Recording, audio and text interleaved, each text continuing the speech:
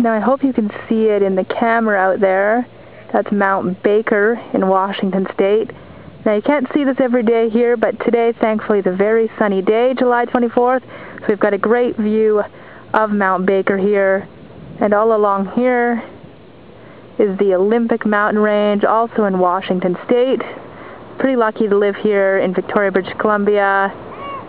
Looking straight across to the Olympic mountain range there, always snow-capped, even in the summertime. Now of course in the wintertime the snow does build up more.